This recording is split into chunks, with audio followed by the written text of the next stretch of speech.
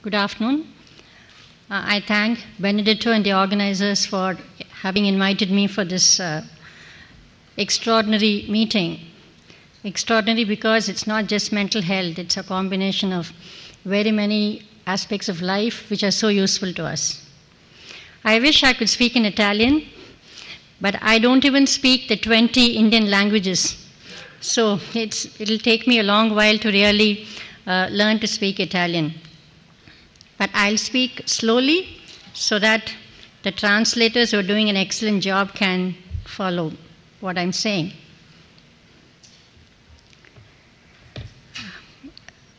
I was asked to talk about innovative programs, and I will be highlighting one or two of them, not all of them that we do.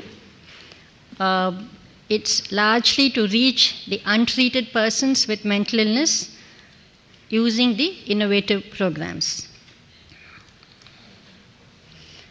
For those of you who may not know where India is, that's where it is. And we live in the southern part of India, which is very close to Sri Lanka, as you can see. And we have a lovely beach in the city of Chennai. And these are the various districts of the state which is called Tamil Nadu. As you can see, the city of Chennai alone, the population is 6 million. I don't know what the population in Milan is. Okay, so we really deal with a huge population. And of course, we don't work in the city alone. We move out into the villages, and that is where we do a lot of work as well.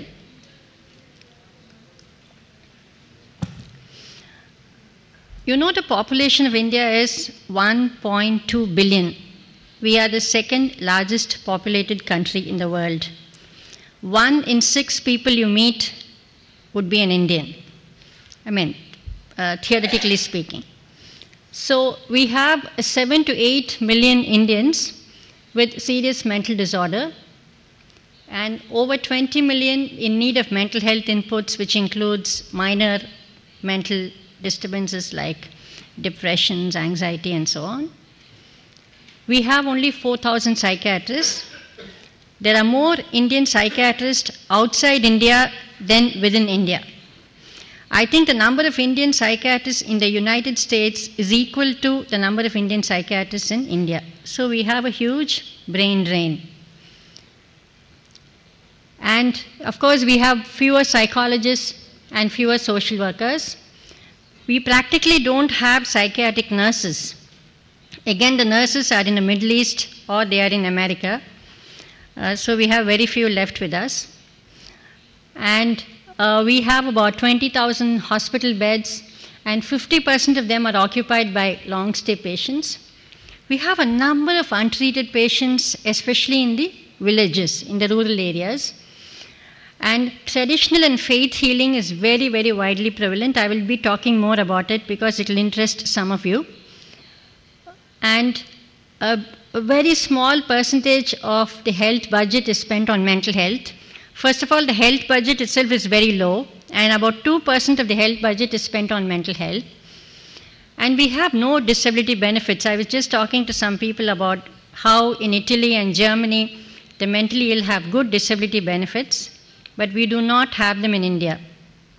It is with great difficulty that we lobbied and included the mentally ill among the disabled, but they still do not have any disability benefits except maybe some bus fare. That's all they have. Therefore, the entire burden is borne by the families, who have to pay for the treatment, who have to look after the mentally ill person. Now, I'll have to tell you about this. This is an incident which happened in 2001. I was telling you about religious treatment. In India, there are some temples and there are some mosques where the particular, and they are supposed to be specialized centers in treating the mentally ill. Just like you have human doctor specialists, there are temples and mosques and churches which are also specialized. So, in one such mosque in my own state of Tamil Nadu in 2001, people were chained in a hut. They had come there for treatment.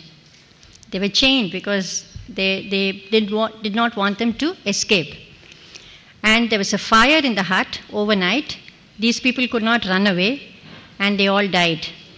So we lost 25 people because of that, and this was such a national shame. So after that, a lot of programs started to fall in place. So the government ordered that all these unauthorized places, that is in the temples or in the mosques, all of them should be closed. But instead of saying, the funny thing is, instead of saying start more community-based programs, they said start more mental hospitals. But fortunately, we have not started the mental hospitals. We do have a lot more of community-based programs, although it is still not as good as what we would like it to be.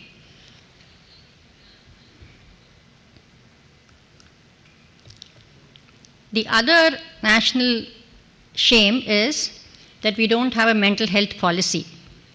We have a mental health program which is called the National Mental Health Program, which is not again as good as it ought to be, but we really don't have a mental health policy. So what really happens is in each state people do what they want to do or what they think they can do. There are government hospitals, there are NGOs, there are a lot of private practitioners. Now, I told you about the National Mental Health Program. Basically, this looked at the integration of mental health in primary care. Because as I told you, there are only 4,000 psychiatrists. They can't do all the work. So they said, let us train the primary care doctors in delivery of mental health. But this again is not happening as well as it ought to happen. Because the funds were meager, there was not proper supervision, there was lack of trained manpower, there were no psychiatrists in many districts. The GPs, that is the general practitioners, the doctors, were not willing to treat with psychiatric medication. They said, listen, we have too many things, we have tuberculosis, we have malaria, we have all other infectious disorders, we are not going to be doing mental health. So they still have that very biased attitude towards mental disorders. And there was still a preference for religious and traditional healing in many rural areas. Therefore, the National Mental Health Program, although it is very nice on paper, has not really caught on. This is the city of Chennai. This is one of the temples that we have. Temple, as you may know, is where the Hindus worship, and 80% of India is Hindu. The rest are Muslims and Christians. Now, Chennai city has a population of 6 million. What I want you to understand is it's a very upcoming modern city in many ways. You have IT-related industries, you have automobile industries, name the industry, your Mercedes, all the Korean companies, the Japanese companies, all of them have their factories in Chennai. And we have the best of medical institutions. But on the other hand, we also have a lot of urban slums, as you can see here. A huge population, we are not able to control the population. And we had what is called, we spoke about migration, we have been talking about migration periodically. We had the Sri Lankan Tamil issue. I told you Sri Lanka is just below our state. Some of you might know the huge ethnic problems that Sri Lanka had. And because part of Sri Lanka were Tamils, and we are also Tamils, they migrated into Chennai. So we had a lot of problem with migration.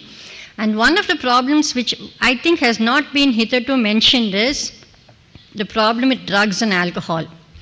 The Sri Lankans brought with them a huge lot of drugs, marijuana, hashish, everything.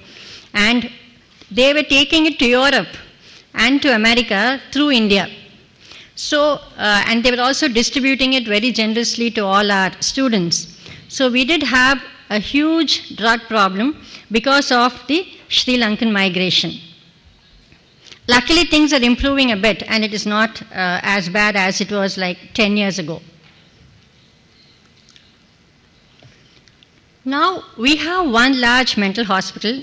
Somebody was talking of 200 beds. We have 1,800 beds, and that is actually a downsized figure. We had about 2,500 beds, and that has now been downsized to about 1,800 beds.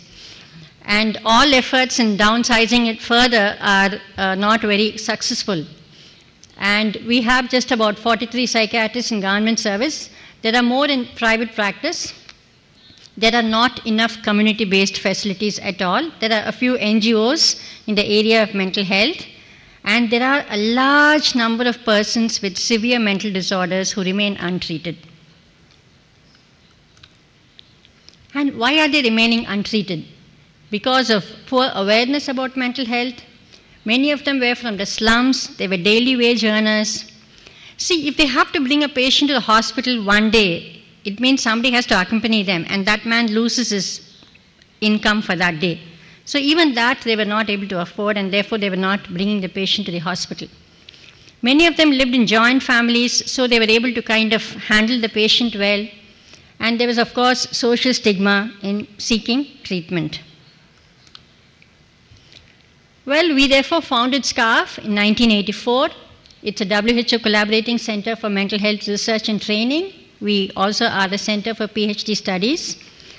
And the good thing about SCARF is we are trying to strike a balance between delivering community-based services on one hand and doing fairly international high-class research on the other. We are trying to strike that balance, which is rather difficult for a non-profit organization. So these are all the services we offer: outpatient service, we have a daycare program, family empowerment program, rehabilitation, residential care, community outreach clinics, telepsychiatry, I'll come to it later, research, training. I also want to tell you that 98% of patients with mental illness in India live with families, unlike what you will find here or elsewhere. Therefore, we really have to do a lot of work with families. We decided to start the community-based mental health program in 1990, especially after the Yerwadi tragedy. I told you, after these people were charred to death. And these are the basic components of the program. One is we establish liaison with other organizations, with other NGOs. We do a lot of training to the people in the primary care facilities. We run community clinics, and we do a lot of awareness programs.